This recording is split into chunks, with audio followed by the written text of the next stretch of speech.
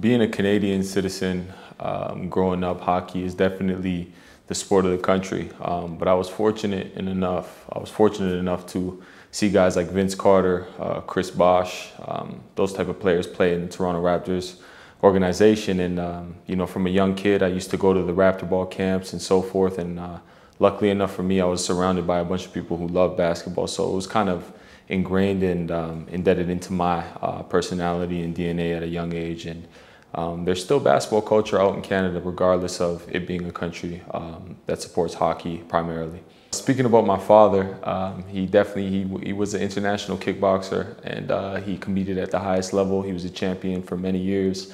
And initially, my first sport that I got involved in and relatively was taken serious was boxing.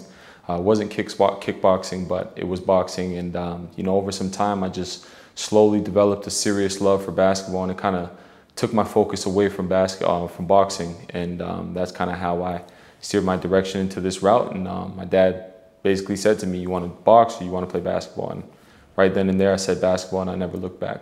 Leaving home at 15 to pursue being a basketball player full time was easily the hardest thing that I had to do in my life.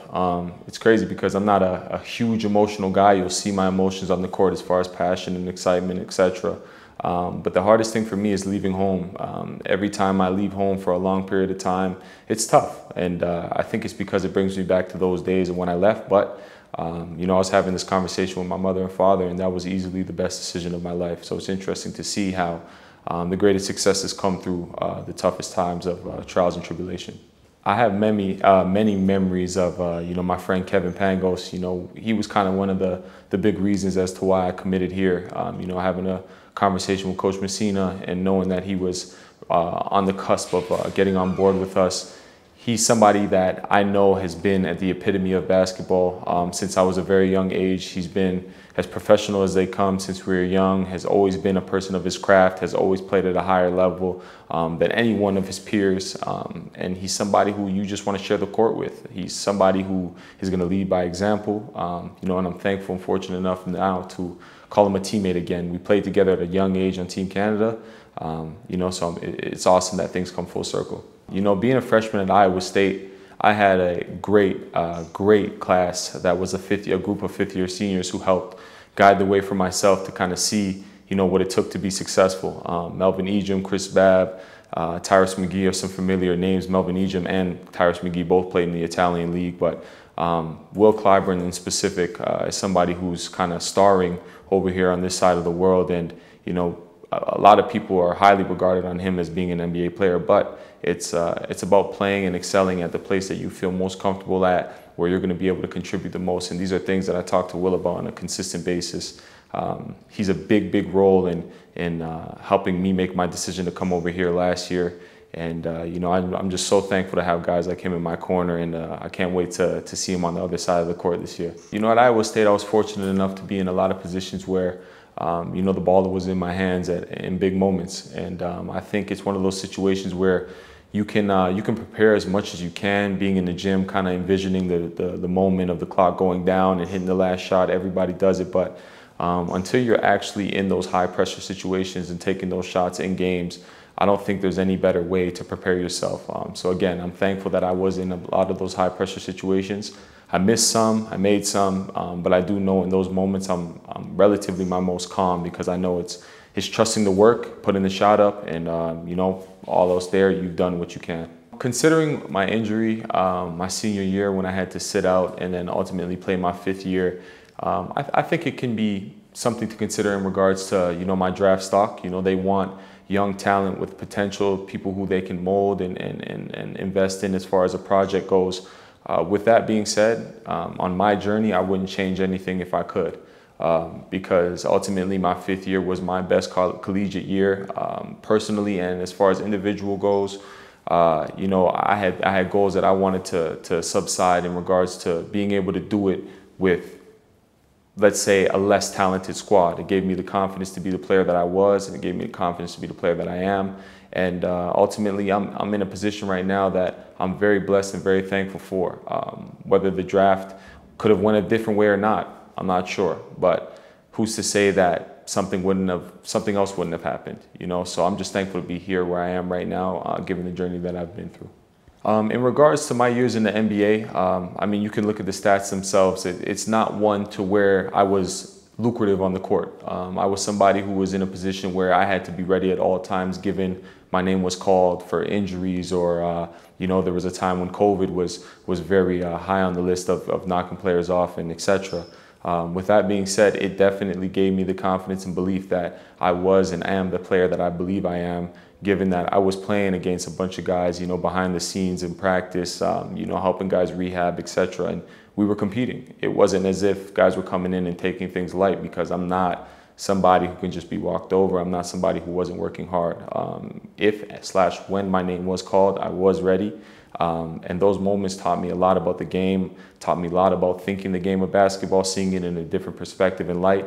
And I think it gave me the sense of calmness and preparation to come over here last year and have the year that I've had. And it also gave me the confidence to be in these shoes that I am now. You know, I was, again, blessed and fortunate enough for an organization like Brescia to take a chance on me and put the ball in my hands and allow me to operate and be the player that I am. They also gave me tools around to help me be successful. With that being said, I'm somebody who completely believes in respecting the game, and that means playing hard, that means playing with desire, that means playing with everything that you got in you. And by no means will I ever disrespect the game. I'm going to give everything I have on the court.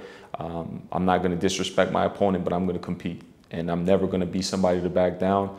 That's not the way I was raised. That's not who I am as a man. And, you know, ultimately, I was very thankful that Brescia allowed me to be the man that I am. And, you know, I also found a new home here in Milano. And, you know, I have complete confidence in Coach E and the organization for allowing me to be who I am as well.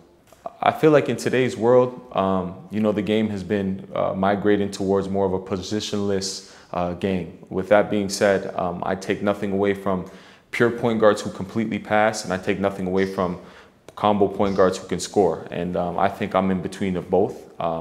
I kind of just read the floor, read the room, and see what my team needs. If I need to score, then I'm going to score. If I need to pass, I'm going to pass. But at the end of the day, I'm going to do whatever's necessary for my team to help us be the best that we can be. I would say I'm more of a hybrid point guard, not necessarily your traditional point guard, but I take pride in playing the game the right way, and I just take what's given to me.